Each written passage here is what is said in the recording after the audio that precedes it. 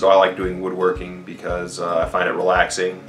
It's very peaceful. You know, you're just in your workshop by yourself doing your own thing. I enjoy working with my hands, and I enjoy the precision that it takes to do woodworking.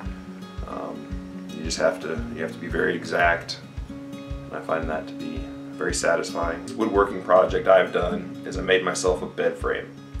I made this bed frame out of reclaimed barn wood.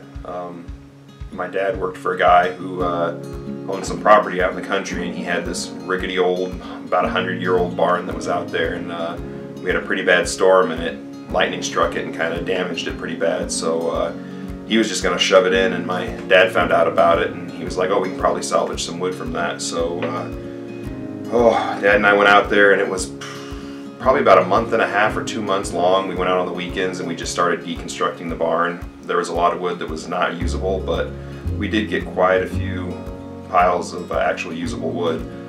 We kind of started by just taking off the siding, kind of like reverse building a house.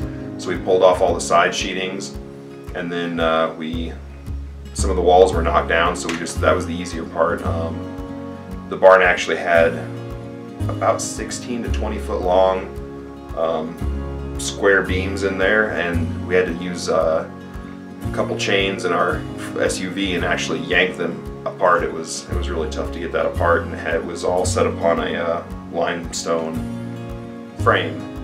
So yeah, we took that apart and drug all that wood home, and we ended up I made a bed frame out of it, a blanket chest, we made some candle holders,